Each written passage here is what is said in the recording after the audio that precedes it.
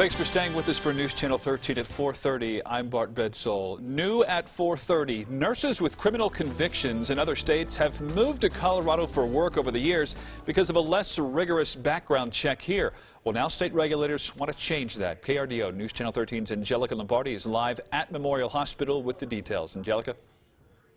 Well, Bart, right now, fingerprint background checks are a requirement in several states, except for 5 of them, including Colorado. We just require a regular background check, but state legislators are hoping to change this. State Representative Janet Buckner is spearheading this. The motivation are cases where surgical techs stole syringes filled with painkillers from Swedish Medical Center. That happened in Colorado. The man was caught, fired, and sentenced to 6.5 years in prison. Another case where this is similar is at University of Colorado Hospital, where a nurse there stole vials of painkillers and replaced them with other substances. Now, it is the law to require a background check to hire medical professionals and to pass the board. However, applicants can lie, and that's why regulators want to switch to fingerprint background checks to ensure the best safety for patients. Leaders at American Medical Response say they agree with this move.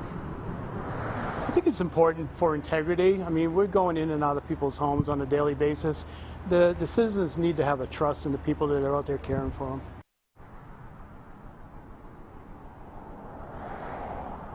The legislature has already passed the measure, and it's awaiting the governor's signature. I also spoke with several students at UCCS in the nursing program there about how this would affect them. We'll hear from them and have much more on this measure ahead at 5. For now, reporting live in Colorado Springs, Angelica Lombardi, KRDO News Channel 13. All right, Angelica, thanks. We'll see you then. Weather is proven to be double trouble for the southern Colorado town of Aguilar in Los Animas County.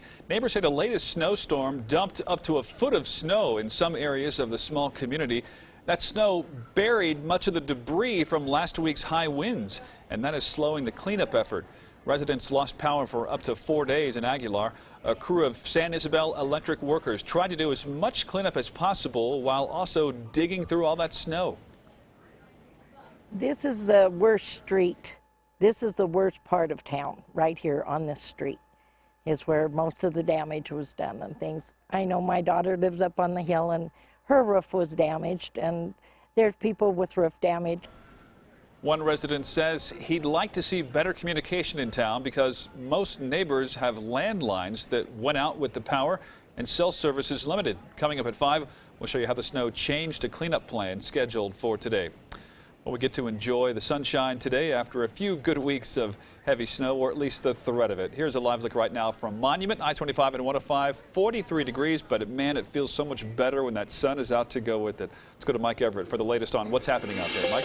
That was a rough week last week, Bart, and I feel like we have earned this. Live HD Doppler radar right now showing us clean and clear conditions across the region. We are seeing some of that high cloud cover up there, but not stopping us from having a gorgeous day. There was some of that fog. In fact, there was a dense fog advisory in the Arkansas River Valley earlier today. That's been allowed to expire, and even some sunshine happening out there. The one place where it has been persistent is in the San Luis Valley there, especially near Alamosa. Looks like you'll get a chance to see some sunshine on Thursday. We'll talk about that in the full forecast. In the meantime, if you are heading out tonight, it's going to cool off, but not drastically. Pueblo and the Springs will be tied 35 at 7 p.m. By the time we get to 10 o'clock, we're going to be getting into the mid to upper 20s, and those skies should stay mostly clear tonight. Nice, beautiful half moon laying on its side out there. Make sure you get out and take a look at that. In the early morning hours, we'll be in the mid-20s in Pueblo and in the Springs, and then we're going to warm up nicely into the mid-50s. Another nice tie there at noon, 53s for both of us, 49 by 4 o'clock in the Springs, 55 in Pueblo, and we will start to see some of that cloud cover build in as we track our next weather maker moving in from the west coast. So it was nice while it lasted, but as we're taking a look here out towards the west, another strong storm bringing a lot of warm moisture and hammering, especially north and central California and into Oregon as well. That will start creeping into Colorado starting on Thursday, and by the time we get into Thursday evening, we will see some of that cloud cover start to build for most of us and a whole new round of snow moving into the mountains. We're going to break down the timing of that and exactly when you can expect it and how much you can expect to see coming up in my full forecast. Bart, back to you. Mike, thanks. We'll see you then. The proposed franchise fee could hike up cable customers' bills in Colorado Springs. That higher fee would pay for city communication services like a 311 phone system. If approved, by the city. Officials say that would allow for easier communication between citizens and the city. 311 is already used in 42 cities to help people get answers about government regulations and other problems. But while some say the service would be a help, at least one city council member believes it's not needed.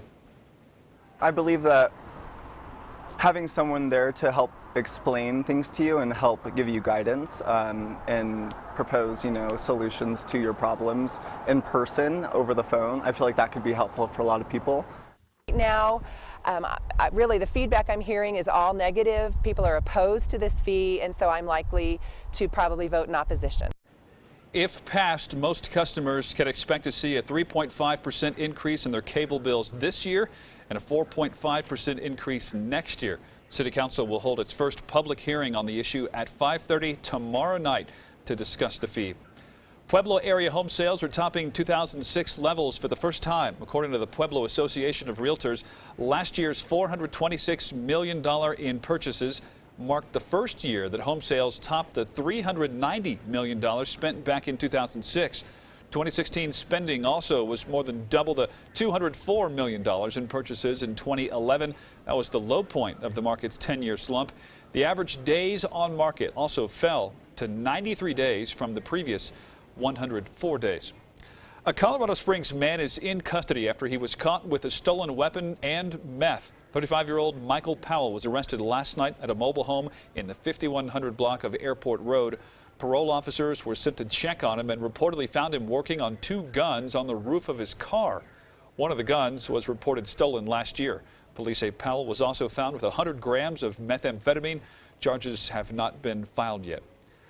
A Colorado Springs man accused of killing 3 people and injuring another will be back in court later this month. Richard Spanks was advised of the charges against him during a video hearing yesterday. Investigators say Spanks and Haywood Miller are responsible for 2 separate shootings. The first was at this apartment complex on Carmel Drive in November, where 21-year-old Marcus Williams was found dead. And just days later, 33-year-old Jacqueline Klein and 23-year-old Victoria Loftus were found dead at a home on Mosswood Lane. Neighbors say knowing Spanks has been caught does put them at ease. And I was home, and I think it was a terrible act for him to go in and kill those 2 ladies, because they said that one of them was still breathing and he went back. Spanks is expected back in court next Monday. A former Memorial Hospital employee and volunteer at Coronado High School accused of sexual assault and internet luring of a child has pleaded not guilty. Matthew Wilson is charged with enticement of a child and bodily injury. His trial is set to begin April 11th. Looking ahead to tonight, the Fountain Police Department will hold a spaghetti dinner to benefit one of their own. That benefit is being held for the family of Officer Dave Langfels Sr. Officer Langfels passed away January 10th. The fundraiser and celebration of his life will begin at 5 tonight with a silent auction at Fountain Fort Carson High School. Children under 3 can get in for free, with tickets for those 12 and under costing $5. Tickets for adults will be $15 at the door. Officer Langfels has worked with Fountain Police since 2001. The teen who was kidnapped at birth breaks her silence, saying she will always love her abductor mother and begs that she be spared prison time. New at 4:30, ABC's Elizabeth Herr has the latest. Despite being kidnapped as a newborn, Alexis Manigault still calls the woman accused of snatching her mom. Just all I want people to know, she was a great mother. I will never have malice for her, no hate towards her. I will always love her.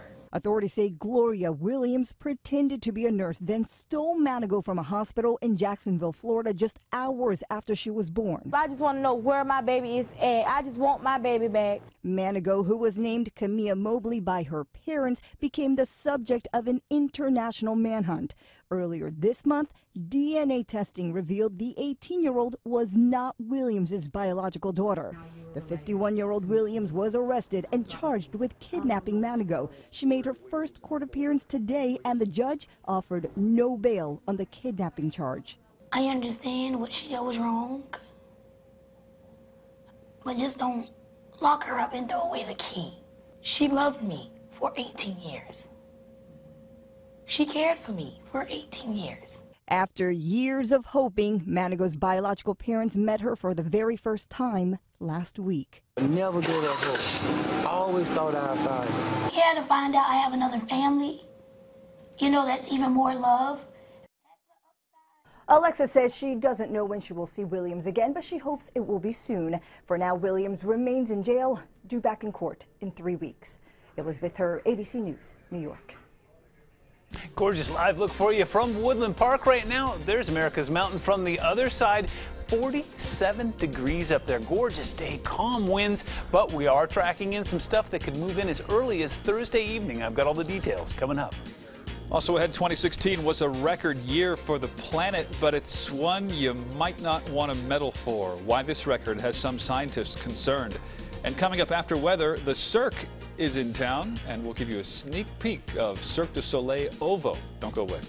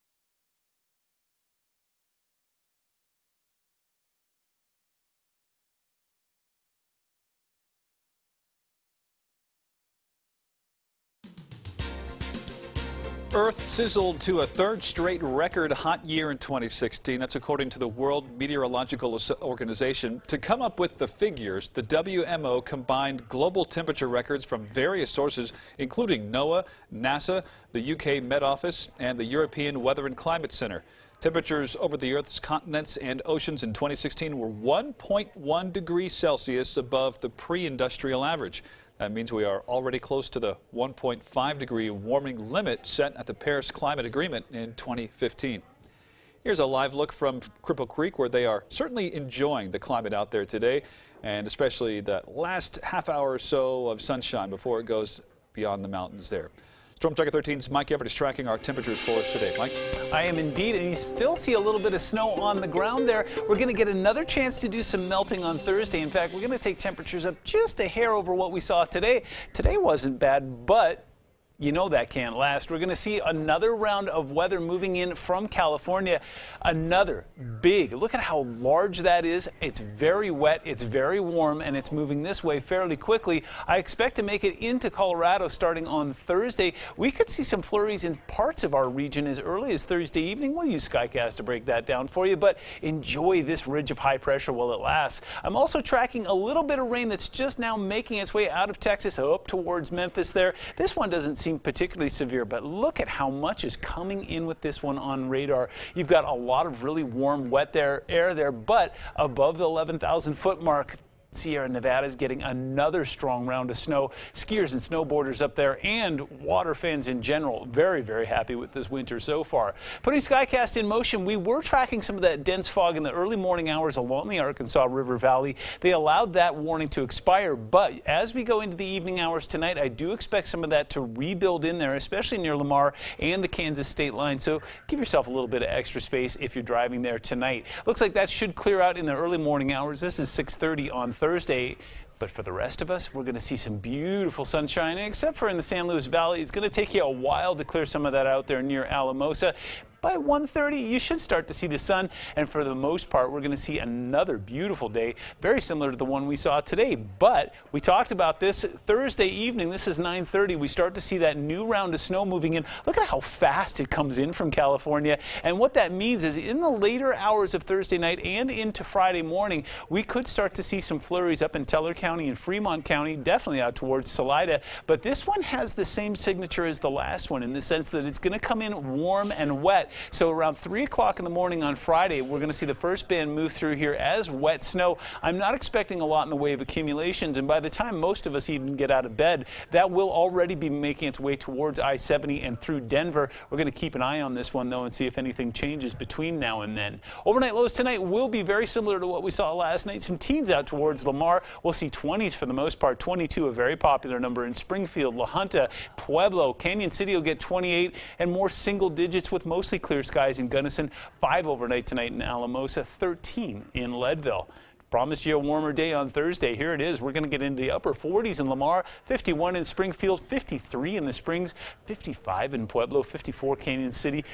Do yourself a favor, get out and at least enjoy a little bit of that because it will not last long. 51 is what you'll see in Boone, 54 in Canyon City, 44 in Texas Creek. You're going to see 49 in Peyton, 48 in Calhoun, a nice round 50 in Monument. Even in Woodland Park, we'll get back up to 45 again, 41 in Cripple Creek. And if you're on top of Pikes Peak, 25 is the high you'll see. As we go towards the weekend, we saw that on SkyCast in the very early morning hours of Friday. I am expecting a quick band to move through. Another chance to see some of that moving in on Saturday, and temperatures will pull back into the 30s, but very similar to what we saw last weekend. Daytime temperatures will be well above freezing, so for the most part, anything that moves through here will either be wet snow, graupel, or maybe a little bit of cold rain. We warm back up into the 40s again Sunday and Monday, and then another more significant weather maker moves in on Tuesday and Wednesday that'll pull temperatures back into the 20s and 30s. Pueblo, you got a nice day ahead on Thursday. Get out and enjoy it because we're going to pull you back into the lower 40s by Saturday. Light flurries possible for you as well. We'll keep an eye on that. And then Tuesday and Wednesday, another more significant storm on the horizon. Canyon City, 54 on Thursday. We're going to reverse that and make you 45 on Friday. We're going to keep you in the 40s through the weekend there and keep an eye on your flurry chances. And then cooler weather moving in next week. Teller County, a nice 45 for you on Thursday. You saw that 10% chance to see some flurries move in late. You'll see that early morning on Friday as well. Another possibility on Saturday, and your temperatures will be closer to freezing, so we'll keep a close eye on that. But models so far not really excited about accumulating snow. But of course, as always, if that changes, we'll let you know. Well, I like today's model. I'm going to focus on today's for a while. Just don't blink because it may change quickly. And enjoy what you have. Absolutely. All right, Mike, thanks. They dazzle us through the air with their acrobatics, but along with the trademarked Cirque du Soleil distinction and grace comes extensive training. Cirque performers for OVO teamed up this week with athletes from Pinnacle Weightlifting Club in Colorado Springs. It's an Olympic weightlifting and sports training facility. Many of the artists learned several new techniques there. We do know that strength is probably the best thing to prevent injuries, so this today is really appropriate for us because the more conditions that our artists are, the less likely they are to get injured, the easier my job is. OVO will perform at the Broadmoor World Arena in Colorado Springs from January 18th to the 22nd. Tickets are still available. They start at $40 a piece. If you're interested in checking out the show, we've added a special link to our website. Just click on the hot button at krdo.com. Losing weight might be one of your New Year's resolutions, but now you might be hitting a plateau. Coming up in 2 minutes, some tips to help push you to the next level. And later in the newscast, this cat is going viral on the internet. Find out how much fur was on the feline before being rescued by an anti-cruelty society. They look like a tree trunk or something.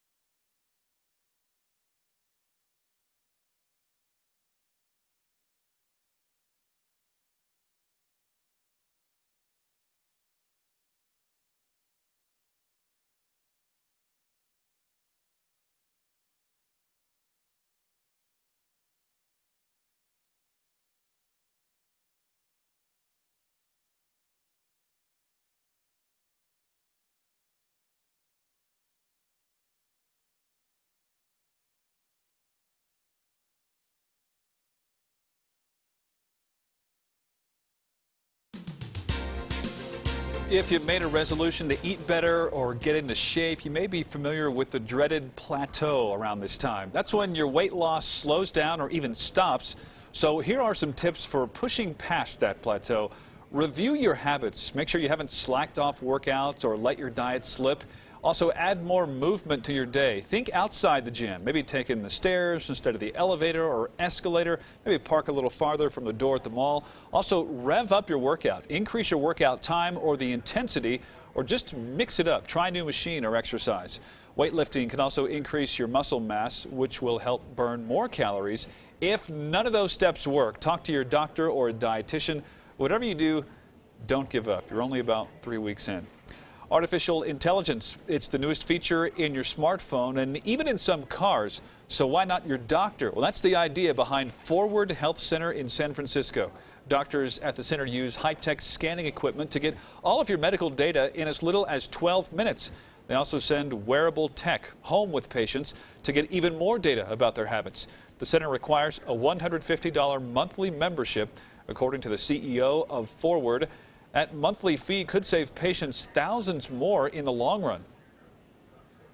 A heart attack, which cost $100,000+ to deal with, could have been dealt with for literally just single-digit dollars if we had dealt with it extremely early. The clinic also uses genetic testing to determine a patient's risk for various diseases. Here's a live look right now from I-25 and Guard to the Gods. The evening commute just getting started. Looks a bit slow on the northbound, or that is the southbound side, but it is to be expected around this time of day. We'll be right back.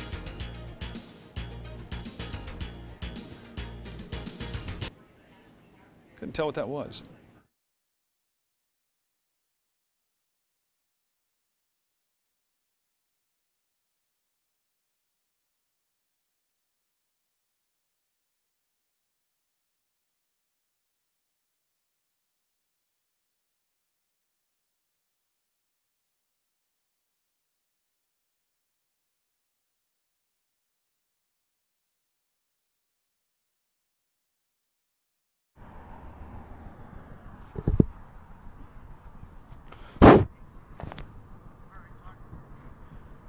Mic check 1 2. Mic check 1 2 on backpack 3. Mic check 1 2.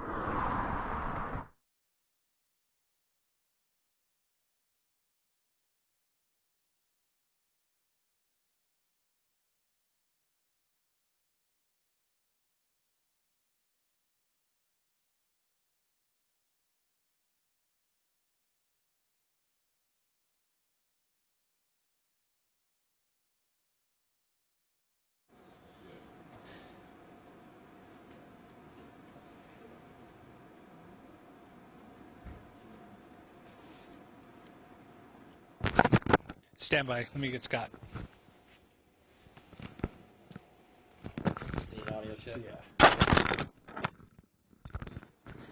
Okay, sound check 1 2 3. Audio check test 1 2 3. Testing 1 2 3. Sound check. Audio check test 1 2 3.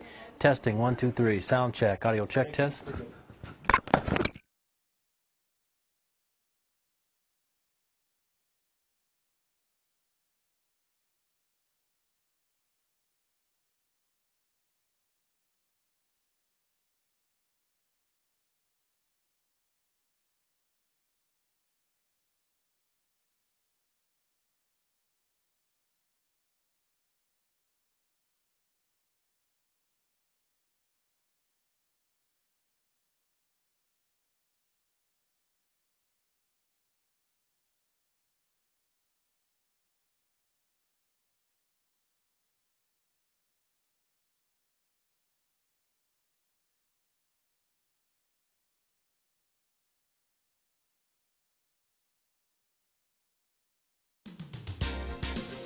The world's oldest giant panda is celebrating her birthday. Basie, the oldest giant panda living in captivity, is now turning 37. It was wearing a crown and getting a special birthday cake this week. Tourists eagerly snapped photos as Basie, whose age is equivalent to 140 human years, slurped a soup of maize, flour, and eggs. Mike, that's good. From a cake-shaped bowl at the Fuzhou Giant Panda Research Center. One more story for you. This is Sinbad the cat, who continues to make a miraculous recovery after being rescued and having 5 pounds of fur shaved off. He'll soon be put up for adoption and maybe the fur sold on eBay. We'll see you at 5.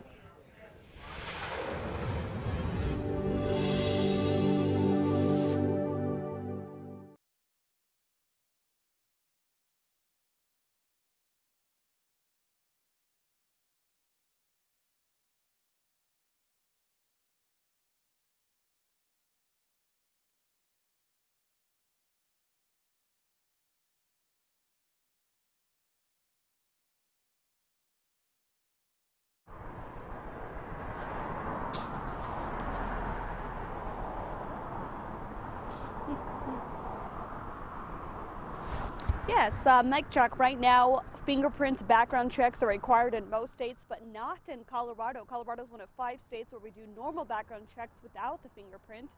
But is that enough? Turn it up just a little bit.